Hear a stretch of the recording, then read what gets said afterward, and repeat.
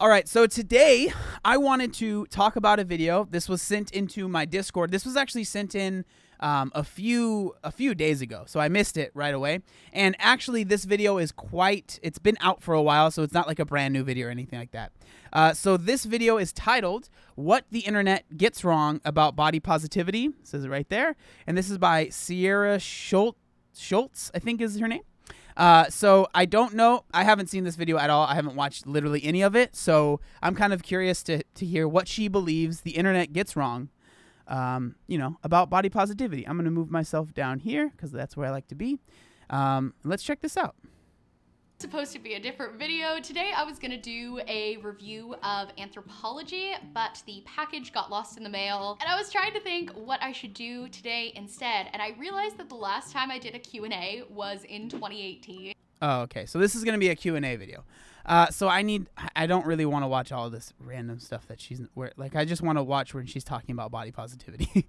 Is there a threshold, like a certain weight, where body positivity no longer applies? Okay, so I'm just gonna break this down. This might be kind of a long rant because I feel like this is something that so many people just get wrong about body positivity. So first, you cannot tell someone's health by looking at them. You don't know what's going on inside someone's body just by looking at their aesthetics.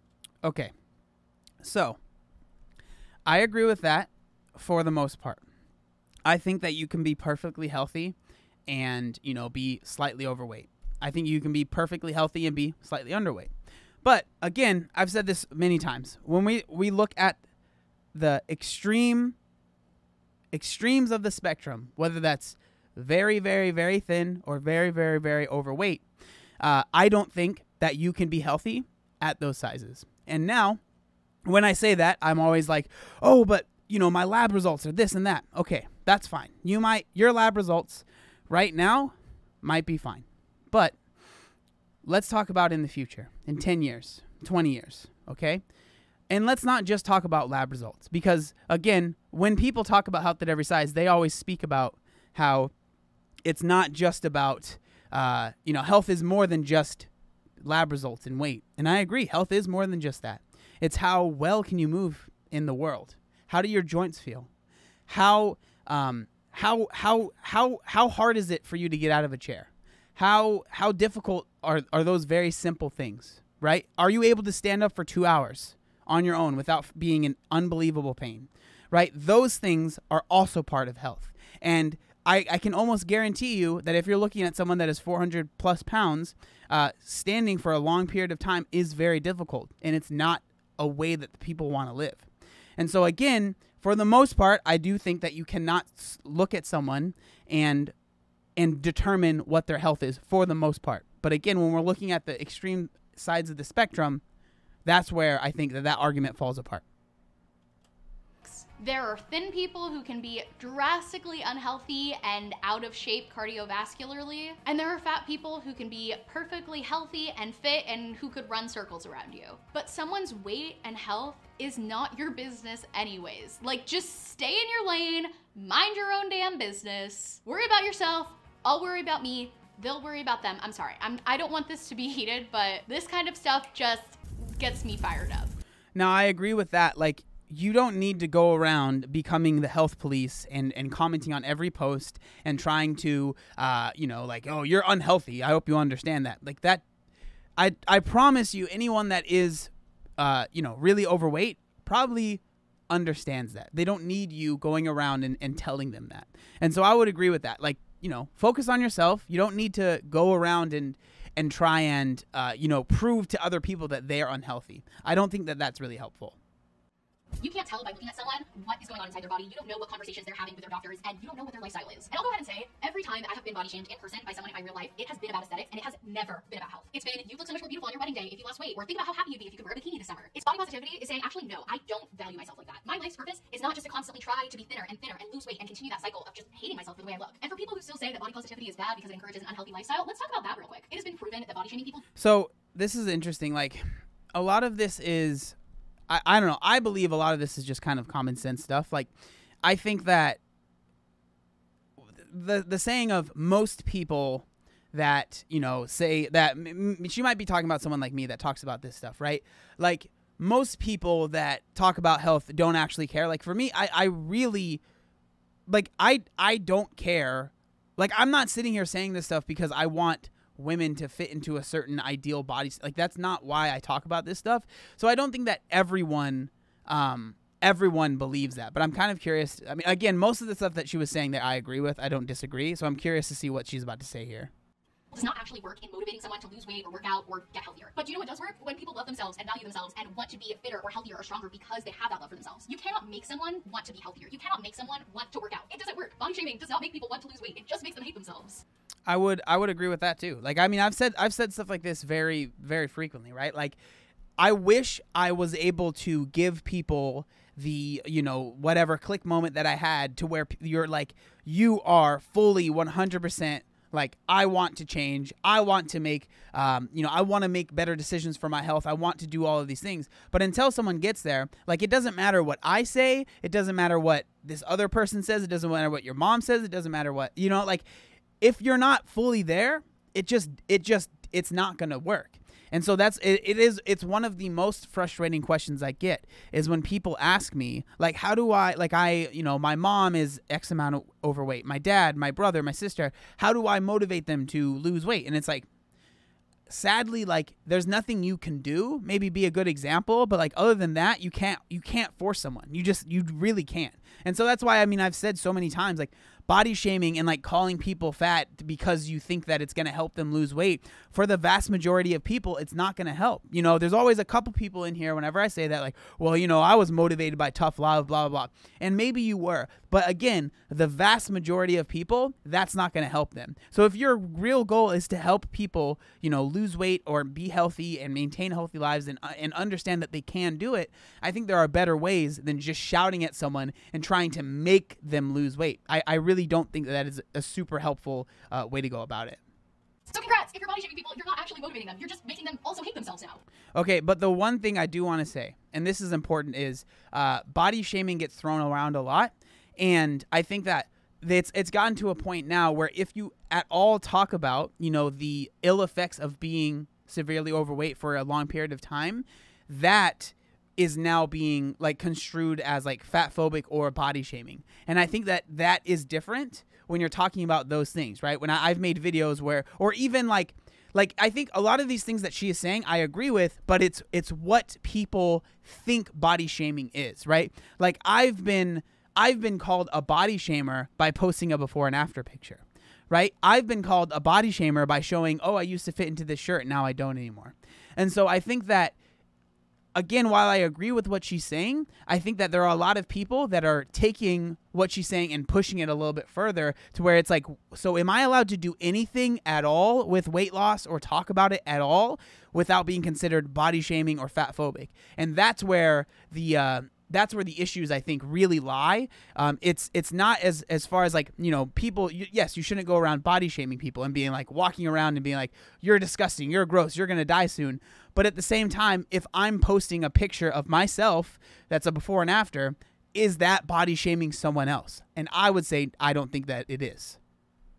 People say, oh, but I just want them to be healthy. But you don't. Because you know what happens when brands like Nike introduce plus-size fitness lines or use plus-size models in fitness advertising, or bigger people talk about going to the gym or eating healthy? They get shamed, not encouraged. Body positivity is not about giving up on yourself. That is a complete straw man. No one actually thinks that. Body positivity is about valuing yourself and loving yourself as you are. Not waiting to do things until you're a certain size, not making your entire life's purpose just to lose weight, saying no to crash diets and 8-week transformation workout programs, and valuing happiness and health over aesthetics.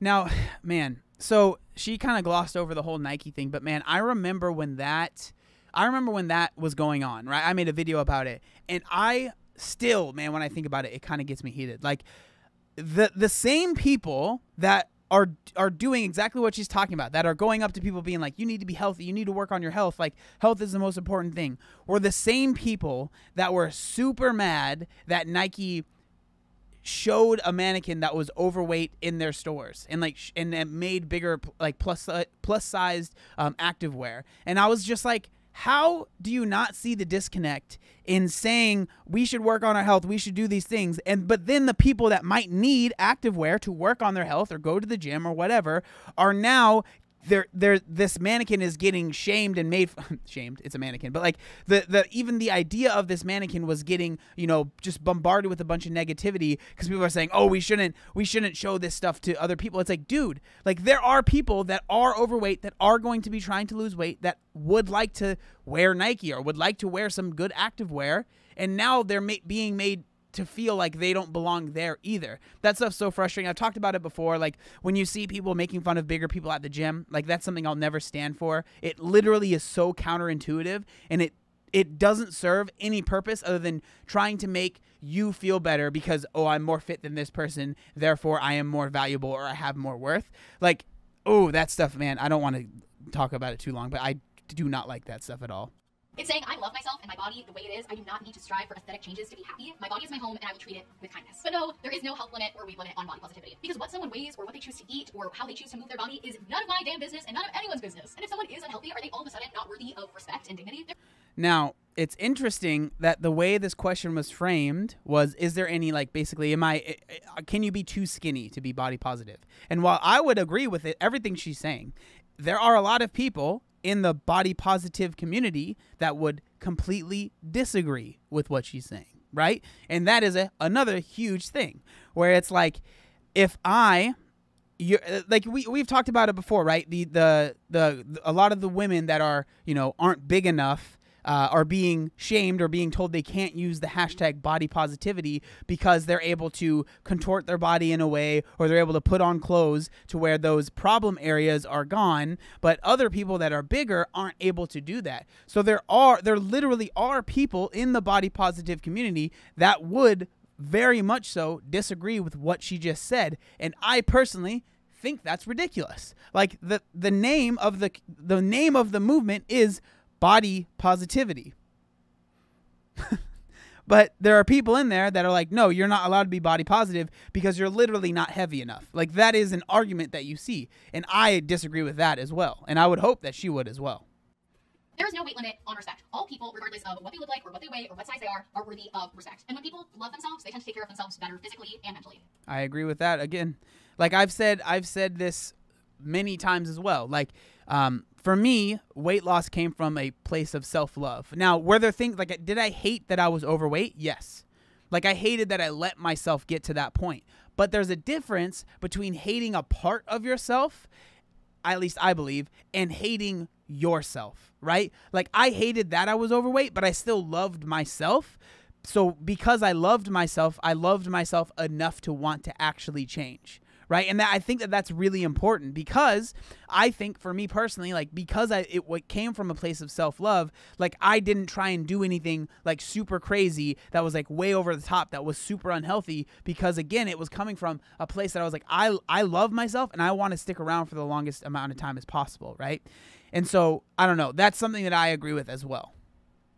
One more thing I want to add, losing weight doesn't fix insecurities. That's a mental block that you have to work through. I tend to not read hate comments, but I did see one a couple days ago that was like, well, if you're so insecure about X, why don't you just lose weight? So let me just say, when I was at my thinnest, I was also my most miserable. I was more insecure than ever. I would say no to beach dates and pool days because I could not stomach the thought of myself in a swimsuit. I would go through cycles of binging and then crash dieting to punish myself for what I had ate or what I hadn't done. But I looked healthy. I was not healthy mentally or physically. And that's because I thought that all those insecurities would be fixed by just losing weight as quick as possible. I didn't do any mental work. I didn't focus on health instead of numbers. Now, it's interesting because, so this is a telling part of the video, I think, because she obviously explains, like, when she was at her thinnest, right, by her own words, she was not happy. And I think a big part of that is because of the way that she got there, right, through binging, restriction, crash diets, and stuff like this, right? And so I think that is a big reason why she probably believes what she believes. And I think that's totally fine. If that's what she wants to believe, like, I'm not here to try and change her mind. But I think that it is really important, and like I'm really glad that she said that right at the end, because that 1000% almost explains everything as to why she believes what she believes. Because the only time in her life, I'm assuming, I don't know, maybe I'm wrong, but like one of the only times in her life where she was thin and trim, it wasn't healthy for her, right? And so for me, like if my only time ever being thin was when I did my physique show and I got as lean as possible, like that wasn't healthy either. And if that's the only thing I associated with being skinny, then I would think to myself, oh, being skinny is not healthy, or like getting to that point wasn't healthy, and that's not best for me. But I have found a way to where I can eat in a way that isn't super restrictive at all. I literally just ate a bunch of chips right before this live stream, right? I was able to find a way and put my life in a way to where I can eat, I can enjoy life, I don't have to be too stressed, but I can also not, put on excess weight. And so I think that that's a big reason why she believes that it's like you can only, like I think she really does think that like losing weight is only through over restriction and unhealthy. And so that really does explain a lot of probably why she believes that.